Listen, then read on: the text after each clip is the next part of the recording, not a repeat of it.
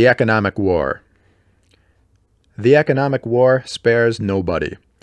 On all the continents, the conqueror's handwriting spurts up along the highways and in the cities, tall signboards blazing day and night: Coca-Cola, American Express, Benetton, Fuji, Lancome, McDonald's.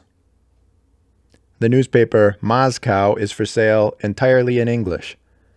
Television proclaims in color, with supportive smiles, the grandeur of Omo, Head and Shoulders, and other detergents and deodorants.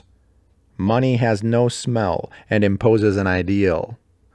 The words that print themselves on television screens, in display windows and advertisements, in the unknown lettering of the people who live here, have a force and a meaning which doesn't come through when they are deciphered.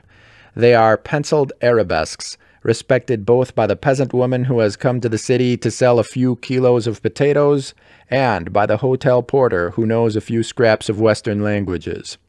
It's sufficient that they are legible to local and foreign businessmen, to gilded youth, and to various underworld professionals.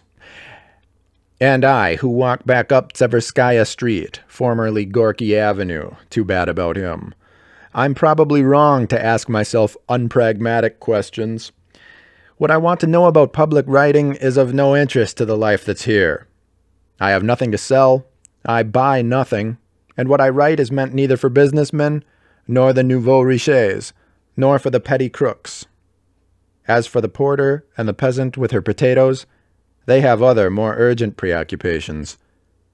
Whosoever writes, isn't he on the side of those who transcribe their trademark, a slogan or graffiti? At the end of the avenue, where the industrial fumes and neon signs have chased away the horses of the sun, the Marlboro cowboy lights up a cigarette while holding the reins of something one doesn't see. One waits for the sky to retire, like a manuscript that is rolled up. That was written in Moscow, March 29, 1993.